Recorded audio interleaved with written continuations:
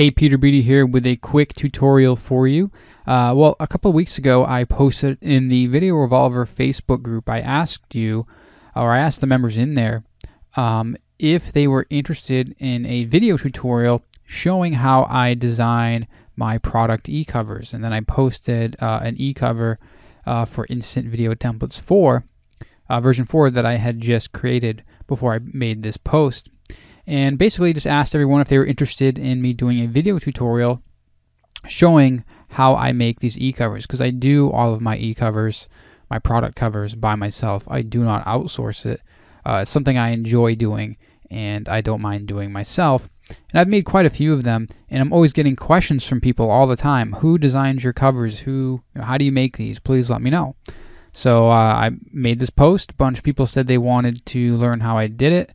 I know it's taken me almost 4 weeks to make this video. I'm really sorry about that.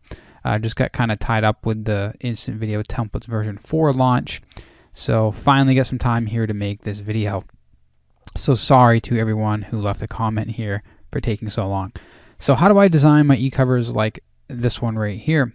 Well, to start off, I use Photoshop. So you're going to need some type of photo editing software. I do recommend Photoshop, although you probably could use GIMP. I'm not sure. I haven't used GIMP in years, but that's a free photo editor software. But really, if you can, use Photoshop. I use Photoshop, and the next most important piece of the puzzle is a Photoshop action script software called Cover Action Pro. Now, this is Cover Action Pro. And you can purchase any other type of e-cover creator that is also run by Photoshop Action Scripts. It doesn't have to be Cover Action Pro. All you have to do is go on Google and search for Photoshop Action Scripts product covers or something like that, and you'll find some similar products. Even if you go on graphicriver.net and just type software box cover, then you'll find a bunch of different, mock-ups that you can use. Like I can download any one of these right now and make a product cover using any one of these templates. And they're only, $4 here, $12 here. So whatever you want to do, just go into Graphic River, go into Google, whatever, and basically you're looking for a product cover or a product box mock-up template. I just happen to use Cover Action Pro because it's what I've always used and I already have it. So there's a particular template that I use in Cover Action Pro to create the box here. And also you see here, this is what I call the group e-cover for Instant Video Templates version 4. We've got the box, and then we've got 2 monitors here, and then we've got 14 different video player graphics here that represent the 14 templates. So basically what I did to create this image is I used the different Photoshop actions inside Cover Action Pro and other cover creators to create 1, 2, 3, 4 different types of cover images, and then I basically pulled them all together into one image inside Photoshop. So what I want to do for you is, I want to show you the exact process I go through for creating these box covers here. And I figured the easiest way for me to do that would be to just create create a new box from scratch. So we are going to be releasing Instant Video Templates version 5 sometime early 2015, probably late January. And I have not designed a cover for that, so I figure why don't we just design that cover right now? You can learn from watching me do it. So let's go ahead and do that. So we've got Photoshop opened up here, and what you want to start off with before you do anything is you need to load up the action script that you're going to be using to create your e-cover. Now again, I'm using Cover Action Pro, so I'm going to load up the Cover Action Pro Photoshop action scripts. If you decide to purchase one of the other product box templates from like Graphic River or something like that, then those will come with instructions on how you can load those up and customize them. It's pretty similar to what I'm going to do right now. So what I have is I have Cover Action Pro, and I'm just going to go over here to the play icon on the right side of my Photoshop here, And what I want is I want the template called Box 1. Now, if we look over on Cover Action Pro, they have several different templates. And we'll go down to the boxes. So Box 1 right here is the box that I use to make my cover box, my box covers basically. So I'm going to load up that template. So I'm going to go over here, find the play arrow, and if it's my first time using Cover Action Pro, then I'll need to load it up by clicking this arrow here and going down to Load Actions. And then I can go to my Cover Action Pro folder here, and then I can just go to Boxes, Software Boxes, and I can load up Box 1 by double clicking it there. I'm not going to do that because I already have it. So then you'll end up, once you do that, you'll end up with a little menu here that says Box 1. So it says Step 1, Create, Step 2, Render. So you click on Step 1, and we'll click this play button down here. And what that's going to do is it's going to run a series of commands inside Photoshop to create the flat, all the flat panels that make up the box. And then you just have to add your graphics onto these panels. Now, what I do every time I start a new template is I basically take the last one that I created and I modify it to create my new template. And basically I just start out with a new Photoshop document that is the size of, I usually go to New, I go to File, New, and under Preset I choose US Paper, and then I make it 8.5 inches wide by 11 inches tall, 300 DPI resolution or 300 pixels per inch, and then I click OK. And then I end up with a blank white screen like this. You're going to be starting from scratch, but basically what I do is I have this template at that size that I modify each time. So let's go ahead and modify this template, and then once we get this looking how we want, then I can load it up into Cover Action Pro and we can create the 3D version of it. So the first thing we need to do is we need to decide on a few things to make our cover. Number one, we need to decide on the color scheme. Okay, we need to have a color scheme in mind, what we want, an idea of what we want our cover to look like. Do we want it to be yellow and blue? Do we want it to be orange and black? Do we want it to be, white with light blue? What are we looking for? So in your mind, imagine how you want your cover to look. And what I usually like to do is I like to look at other books I may have in my office, or posters or pictures or things like that, or just go on the internet and just look at different covers that stand out to me. And I'll say, hey, I like how that cover looks. I think I'll use that color combination in my own e-cover, right? So usually what I'll do is I'll go to my bookshelf, because I have a bookshelf or a bookcase, whatever you call it, with a bunch of books in it, and I will look at a book that I like the color combinations of, and I'll say, okay, I'll use this color combination on my next e-cover. Because really the most time-consuming part of this for me is picking the colors, finding colors that match and actually look good. And I realize that if I try to pick colors myself, then it takes me a long time to create these covers. I just sit there and I dwell on the color combinations.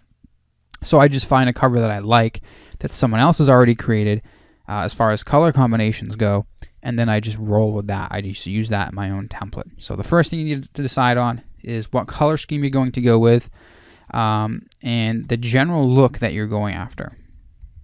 General look, basically that means, do you want the title on the top like this, like I have here? Do you want the title in the center?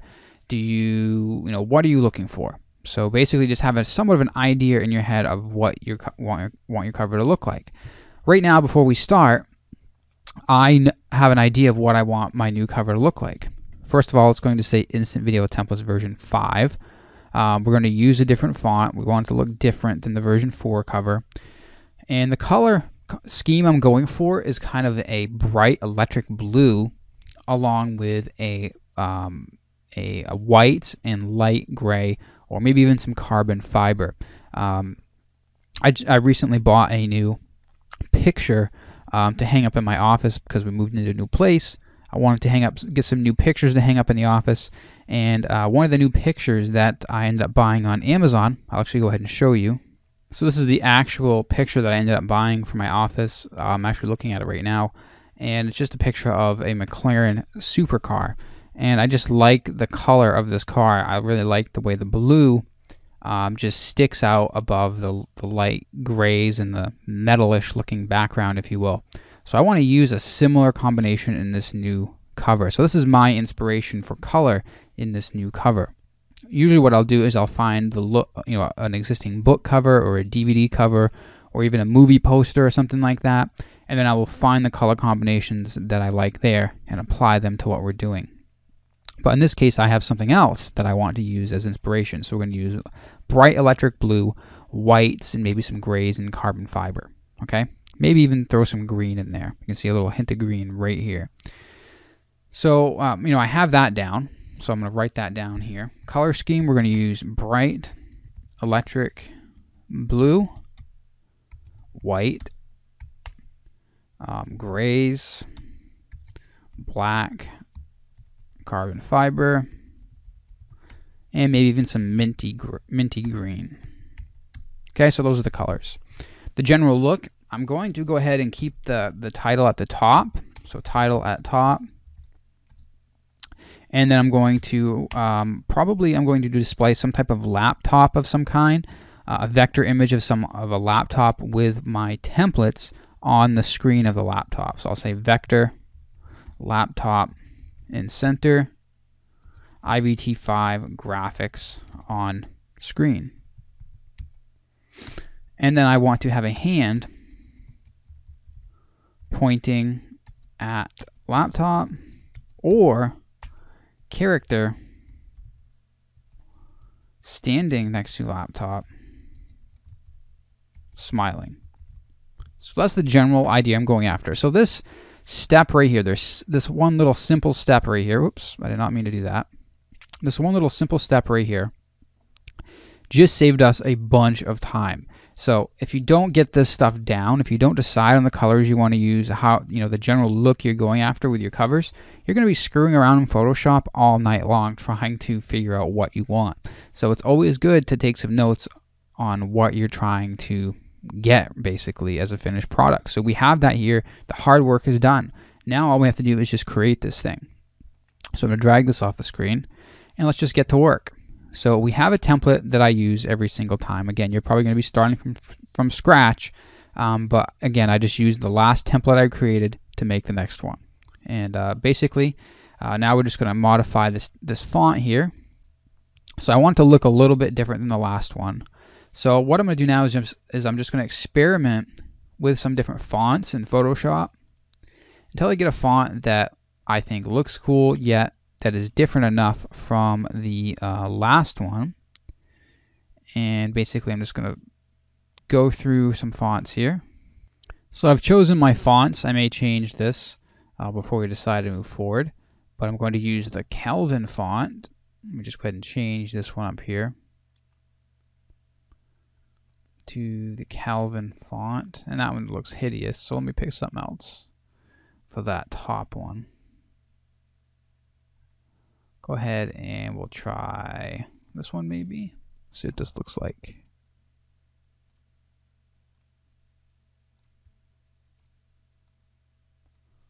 No, that's a little bit hard to read. You never want your fonts to be hard to read. You always want them to be easy to read.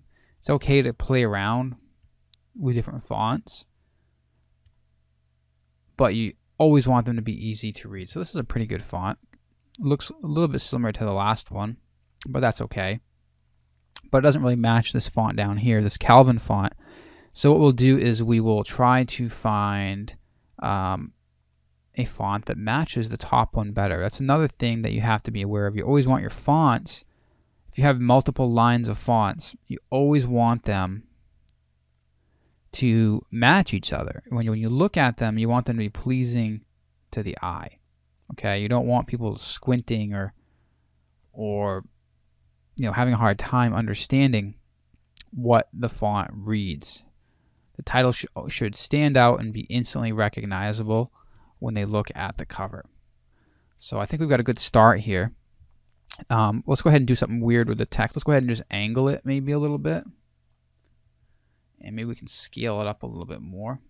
Again, I'm just doing all this on the fly. None of this is planned. So I might change things a few different times. So now what I like to do now is just delete the old graphics that we're not going to use. So get rid of all those old icons. We don't need them. And usually when I make a cover, I like to have, some type of background for the text, for the title basically. So right now I want to have some type of background here. So I'll just create this little box like so.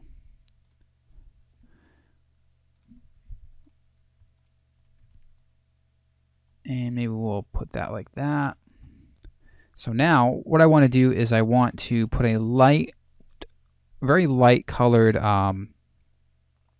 carbon fiber onto the screen. So what I'm going to do is I'm going to change the background color to white. Okay, now I'm going to go on my computer and find a carbon fiber pattern. So I couldn't find exactly what I was looking for on my computer. So I just went into Google and I typed white carbon fiber. So we're just going to search for it in Google. I like this one right here right off the bat. But what we're going to do is we're going to adjust our search settings by clicking on Search Tools. And we're going to change from size. We're going to make sure it's larger than 800. That way we can get an image that is large enough for what we're trying to do here. And we'll open that one in a new tab. We will open this one in a new tab. And I just spot the ones I may like. And then I'll just look at them, at their original sizes. And once I decide on one I like, I will download it and use it. So this one's too small, we can't really use it. This one is pretty big. Could probably use that. This one is massive. That's what it looks like when you're zoomed in. This one is just really not carbon fiber, it's just like a white background. This one is on a stock photo site. We don't want that one. Let's go ahead and try this large one right here. So now we've got it downloaded to our computer. Now we're going to go open it. And there it is. And now we're just going to copy this. Control C. We'll go back to our eCover design here. And we're going to paste it over the white background by doing Control V on our keyboard. And now we're just going to play with it until we get it looking how we want it to here. I'm just going to scale it down. The pattern doesn't look bad the way it is actually, but what I'm going to do is I'm going to turn the opacity down a little bit so that it's just a very faint background, so we can see the white background below shining through. So already I'm liking the nice simplistic look of this cover, and what I want to do now is I want to add the icon or the laptop icon here. What I like to do in my covers is I like to keep them simple. I like to have a nice simple background, a nice title that stands out, and then one icon that kind of represents the product. Okay, if you look at all my e-covers, I'll go ahead and show you some examples here on my website. If I look at my videorevolver.com and I go on my products page, if you look at all my e-covers, they're all pretty much the same. Or they follow the same design format. You've got the title, an icon, and a nice background, a faint background. Title, icon, background. Title, icon, background. Title, icon, background. Title, icon, background. Title, icon, background. Title, icon, background. So you can see they all follow the same simple format. And I do that because I find that if I try to overcomplicate these e-covers, they take more time to create and they don't look as nice as the simple ones. People like simple things. They don't want to look at an e-cover and be totally blown away with 50 different things on it, Because all we need is a title, an icon that represents what we're selling, and a nice light fainted background. And every one of my e-covers follow that principle. So let's go ahead and bring in a laptop. Now what I'm going to do is I'm going to use one of the graphics from Instant Video Templates version 4 to make this icon. So I'm going to go to File, Open, and I'm going to browse. And I am using the Work From Home template. So if you bought Instant Video Templates version 4, you should have this template. I'm going to go under the Graphics folder and go in the Objects folder. And oops, I thought this one had a laptop in it. Let me go ahead and find the one that has the laptop. So it's actually the computer repair template. I was looking at the wrong template. So we'll go ahead and use this one right here. And I'm just going to go ahead and click and drag that into this eCover. Now the next thing I'm going to do is I'm going to put an image of our Instant Video templates on here. Before I do that, I want to scale this up a little bit. We may play with this later, but... So what I'm going to do is I'm going to pull in a background from one of the templates in Instant Video Templates version 4. I'm going to superimpose it on this screen here and go from there. So let's go ahead and go back to File, Open. And I'm just going to choose one of the templates. I think I'll choose the Motorsports template. And I'll go to Backgrounds. And again, if you have IVT4, you should have all these. I'm going to use this one here, which is a mechanic's work area for a motorcycle mechanic. I'm going to copy that background. I'm going to paste it right into this template here. I'm going to slightly rotate it so it kind of matches the angle of the laptop. Like so. Now I'm going to scale this down a little bit. So it doesn't have to be perfect. What I'm going to do now is I'm going to turn the opacity of this image down a little bit so I can see the laptop below it. Next thing I'm going to do is I'm going to select the laptop. I'm going to go to the Magic Wand tool, and I want to select this laptop background, which I can do just by clicking the Magic Wand tool and clicking. Now what I want to do is I want to reselect this background image, turn the opacity back up so I can see it, and you can see that I've selected this area here of this background now.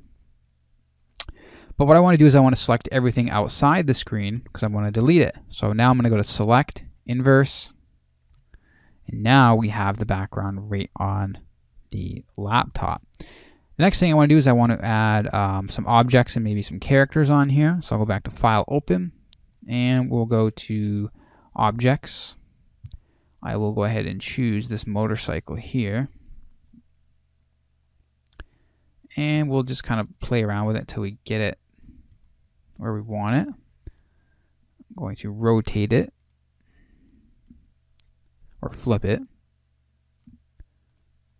And we'll just put it on this little stand right here because this is like a motorcycle lift. So the motorcycle obviously belongs on the lift. Next thing I want to do is I want to add a character. So we'll go back to the graphics. And we will use this mechanic guy here. We'll drag him in. And we will put him like so, like that. So now we have our laptop with our IVT graphics on it. Granted, these graphics are from version 4, but that's okay. We don't have version 5 created yet. But the next thing I want to do is I want to add some type of table to the background here. So it looks like this laptop is sitting on something.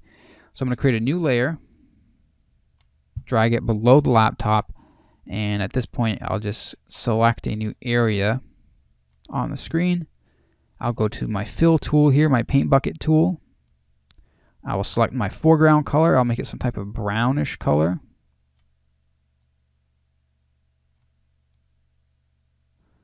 Let's see what this does here. That looks okay, but I don't really like that color.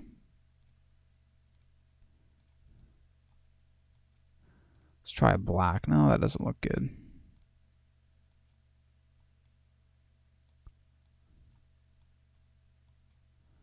And again, I'm just playing around with this till I get it to where I want.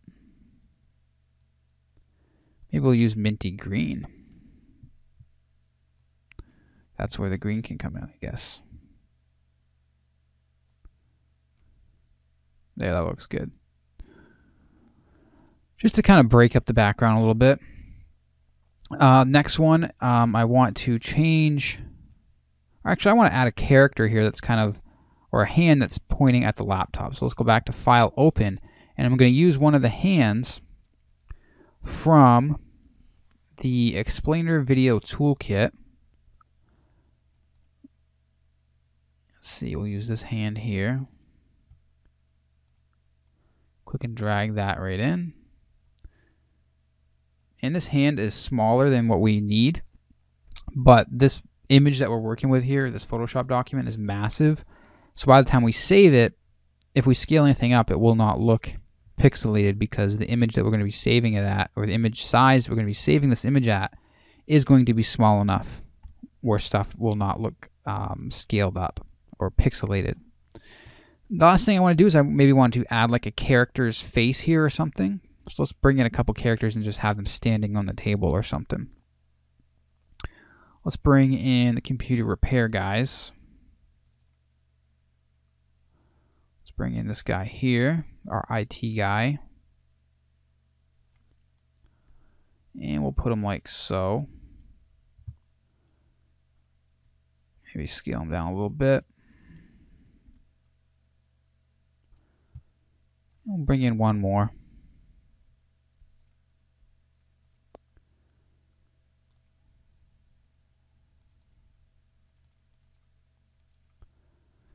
Let's bring in this girl here, which is from our work from home template.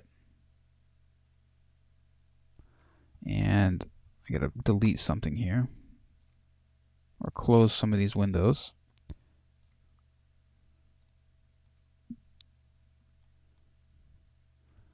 And we'll put her like over here somewhere. There. That looks pretty cool. We can also copy this hand here to make it look like there's two hands typing. Like that. That looks kind of cool. So now we have a nice little simple cover. So this one's starting to get a little crowded. I wouldn't add any more to this. Otherwise, we could risk overcrowding the cover and really distracting from the title, which is what we do not want to do. I can see that the title looks a little bit smaller than what I'd like. I would like it to stand out a little more. So what I'm going to do now is I'm going to play around with that a little bit. What I'm going to do is I'm going to try to scale up this title here a little bit and maybe separate the version 4 from the title. Maybe we can get away with that. Maybe we can't. So let's try this. Instant video templates. And now I'm not sure if I like the angle, so let's rotate it back. So sometimes I will get to the point where, you know, I've spent the whole time creating the cover in a certain way, and at the end I'll find out I don't like it like that. And that's totally okay. That's normal. That's just part of the design process. So if you find yourself going back and changing things multiple times, that is to be expected, obviously. So instant video templates. Now let's see if we can add the version 4, like right here or something. Because I like how the text looks like this now. You can kind of read it a little bit better. Let's see if we can add a version 4.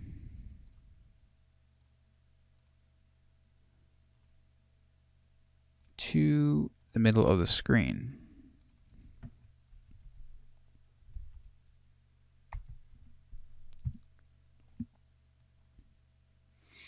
That doesn't look bad, but I think we should use a different font here. So let's see if we can find a different font to use.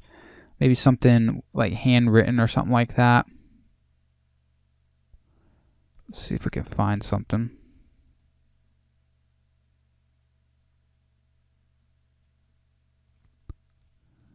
Not sure I like that.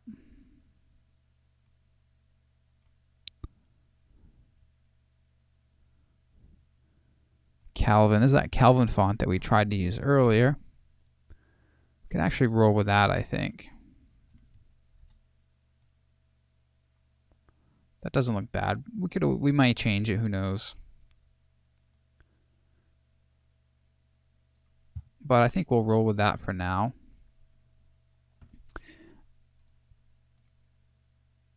Let's play with the color really quick, because it's not really standing out as much as I'd like. There we go. That might be better.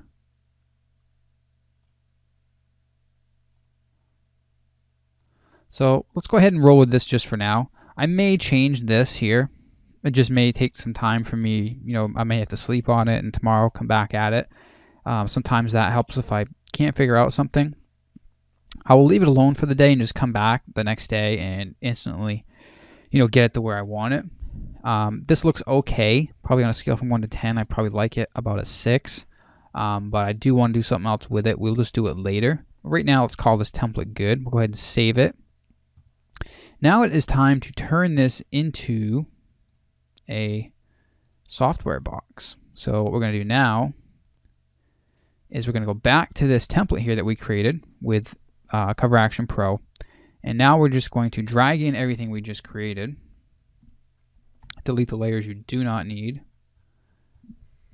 Drag everything we just created right over in there. So basically select all the layers on the right. Then you can just click and drag. And it's not going to be perfect, so you're going to have to resize and move things around. So now we're just going to resize this a little bit.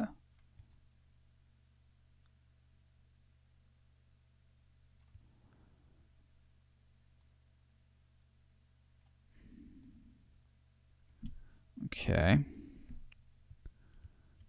So let's move that down. So you can see where the backgrounds kind of don't really fill the space. So now we're going to just have to do some minor tweaking. And that's to be expected because it's not the same size as what we started out with. So now let's go select these backgrounds and we'll just click and drag them over. And right now we just want to fill the front panel. Don't worry about the sides here in a minute. So these are all the layers that make up the background. The white carbon fiber, the table that we made.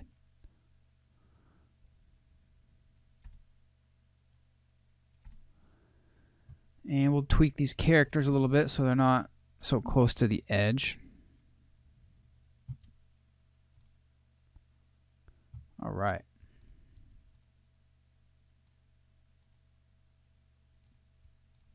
Let's move everything up just a little bit.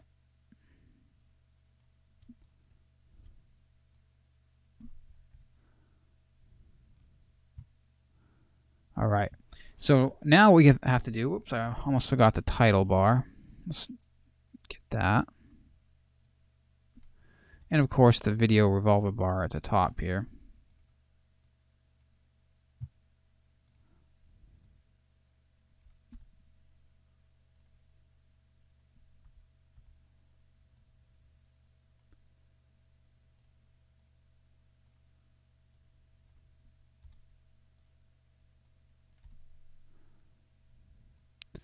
All right, so we're good there. Let me delete this little bit right here. So we basically want our design to fit onto the front panel here, which is separated by lines. Now I want to delete the edge of this hand. There. So then now we're pretty much done. Now we can just need to add the graphics to the side and the top if we want. We can keep this really simple and just fill that with a solid color. So what I like to do is I like to pick one of the other colors from the cover design. Use it there. We can do the same thing over here. We can actually make this white to make it stand out a little more. And what we could also do is we could also carry over that white carbon fiber layer over here as well. So I'm actually just going to copy that because it will look messed up if we stretch it. So I'm going to Control J, copy that over to here.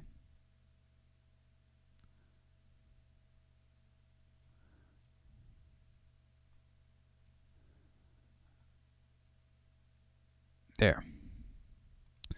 Now what I like to do at this point is I like to fill this area here with the logo, a smaller version of it, and then some dummy text. So let's go ahead and grab the logo. We will duplicate all the layers that make up the logo. We'll select them all and we will go to duplicate layers. Now we can move them over here. Now we want to rasterize the text, or rasterize type. So right click on all the layers, rasterize type, and then we can merge them. Merge all these layers into one layer. So now we can treat them as one object like so. So now we can scale down, get this right in there. There we go. Now I want to do the final step, which is adding some dummy text here just to make it look more like a real box. We'll select the text tool. We will just draw a little box like that by clicking and dragging. And now we can just fill this with some dummy text. I'll go to my Lorem Ipsum dummy text maker, which is a Chrome extension.